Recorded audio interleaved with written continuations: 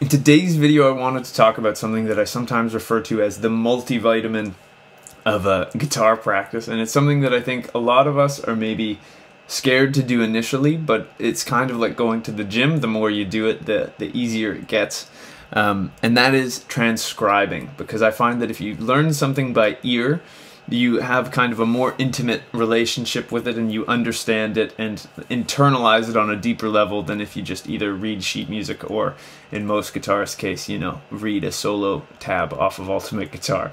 So let's talk a little bit about how you would go about starting to transcribe. So this is something that I've seen with a lot of my students, and once my students start doing it, it's awesome because they get a much deeper level of understanding of what's going on, and it seems to influence their playing more. I work with a lot of high-level guitarists on their kind of improvising and their lead chops, and it's something where if you have a bunch of favorite players, it's worth doing, is grabbing little bits of the melody and seeing if you can take it and make it your own thing.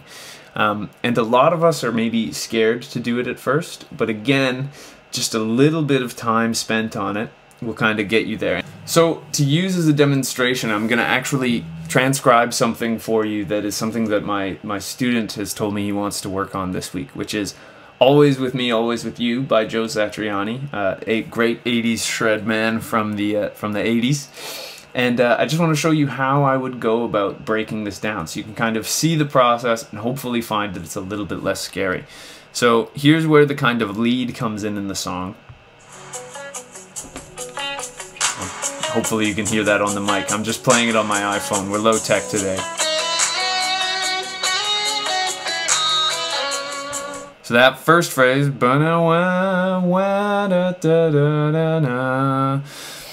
sometimes it helps when you're transcribing something to listen to it a couple of times. I'm going to listen to that maybe one more time and before I dive in trying to find the notes.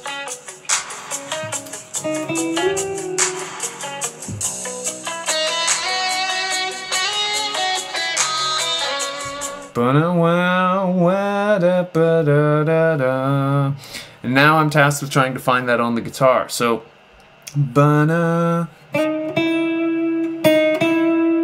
so I think I might have got lucky and found that right away, but typically what that would look like for me, and I will still have to fact check this, but I'd go,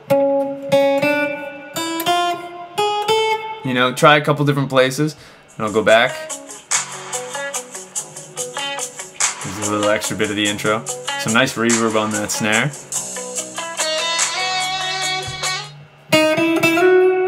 So there it is, I found it.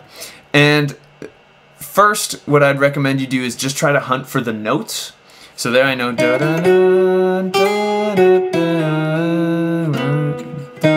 da. That's definitely the end of the phrase. But again, when you're starting, take bite-sized chunks. So even if you just find that banana, that's a huge win because you found it by ear.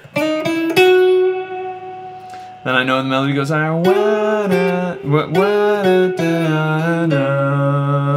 It's a beautiful, beautiful sound. Really melodic player, Joe Satriani. But we want to grab that little bit of melody, and we're just trying to find the notes right now. So.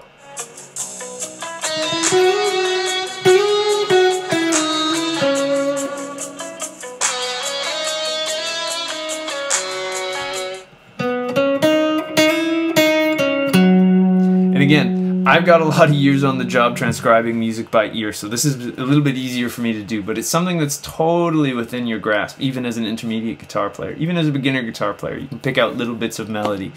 But I've now forgotten that second melody anyways. But my top recommendation at first is just find the notes. A lot of players sometimes will try to get absolutely every detail of the playing, and initially I think it's best to kind of grab the notes and then see about adding in the playing techniques. Like for example, there's definitely a slide, like my ears initially brought me to on that opening phrase, da, da, da, da, da, da, da, da. But listening back to that second time, I heard that G sharp is definitely slid into, so I'm gonna actually play it if I want to mimic what Satch does. He probably does this, da, da, da, and then a slide into that, but then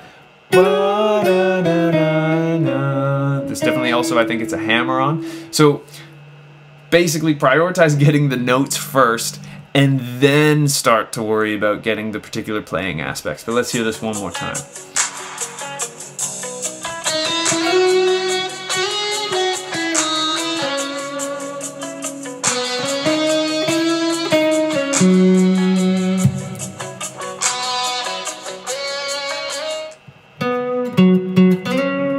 was that next bit. And so once you start getting these kinds of phrases down, then you go and connect those. And I wanted to give you this kind of example of me doing it and talk about this today, because when I did my degree in university in jazz guitar performance, I had to do a lot of transcriptions of horn players and guitar players, whatever it may be. And I think it's one of the quickest ways to actually get things into your playing, because you have a deeper connection to it if it's something that you figured out and pieced together by ear, rather than just, of course, reading a tab or reading a transcription. If you actually do the work yourself, you learn to kind of hear the idea better, right? Because you've had to listen with greater care to it, rather than just trying to, like, you know, match what Ultimate Guitar says to what's coming out of the let's be real, probably laptop speakers. We listen to music, unfortunately, these days a lot through laptop speakers and through phone speakers. Not nice systems, but that's kind of the idea, is that when you've actually kind of digested something through your ears, it becomes a deeper part of your musicality. And then the other thing that I've always been amazed by when I transcribe is that a lot of the time we think that, you know, these guitarists that we love are using these, you know, crazy advanced applications. And really, it's just a musical approach to relatively simple ideas. Like this, for example.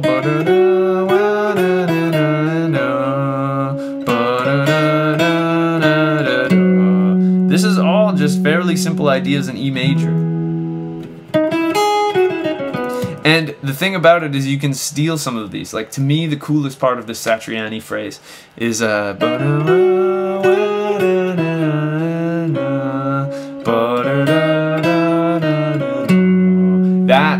dip there is one of the coolest parts to me. And then the other thing that I love is he's phrasing like a singer. He's not phrasing like a guitar player. And obviously there are times to phrase like a guitar player and play crazy shreddy stuff because you can, and that's something we do on the instrument and we love it. I love shreddy guitar. You probably love shreddy guitar if you're watching this video.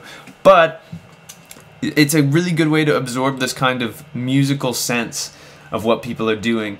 And then the next step after you transcribe it, say you've got those phrases, the goal then is to play along with the recording and try to mimic as closely as possible what Satch is doing. So you can sap out as much of the feel of what he's doing as you can, and so that you get this practice of playing and kind of assuming that role. And it's really, really remarkable where even if, like, say you only transcribe the first minute of this, you can absorb that feeling and apply it to other things, where rather than necessarily stealing the exact melody and these exact licks, it gives you a better understanding of what it feels like to play music like this. And therefore, when you're improvising or coming up with your own stuff, that experience of feeling like what you're doing, you can tap into that feeling rather than necessarily stealing exact licks, which is kind of where I think a lot of this idea of, you know, personal style and everything kind of comes about. So that's about it for me today on, you know, this multivitamin that is transcribing. It's something that I've seen improve literally. Like, I did a Jeff Beck solo with one of my students and he played bluesier and better than he ever had literally in the next lesson after transcribing a bunch of it by ear. And again, it's something that it's scary to get into, but once you start doing it, it becomes easier and easier. Again, just like going to the gym, you know, New Year's resolution. The 20th visit is easier than the first. And don't worry about, sometimes we put pressure on ourselves to try and get all of the solo or all of this. But even if you just steal little 10-second chunks at first, it's a really, really good place to start and get into this practice of doing. So I hope this will inspire you to maybe go try to learn some music by ear, because I really do believe that it sticks with you longer and you get more out of it than if you just learn a song from, you know, watching YouTube covers and whatever. And that's the other thing, actually, really quick. You can always double check your work with a tab or by watching what Satch actually does. Like, you can look up a live video or whatever, and that's a really good thing to do, to check your work and see where you maybe went wrong. But this practice of actually doing things by ear, I think, is really, really great and super beneficial for you when you're trying to learn and absorb some of the stuff from your favorite players. So if you found this video useful or interesting, I'd really appreciate it if you could like and subscribe. It helps me out more than you could know. If you'd like to take a guitar lesson with me, I have a contact submission page on my website that's linked down in the description there. I've been working with a bunch of you guys who found me through YouTube, and it's been really fun connecting with you all over the world. I teach all levels and genres of students, so we can work on whatever's troubling you on the guitar. I'd love to meet you and work with you. And lastly, I've got new videos coming out every Monday and Thursday, so I hope to see you in the next one. And until I do, I'll wish you a wonderful day, and I hope you get to have some fun playing the guitar. Thanks.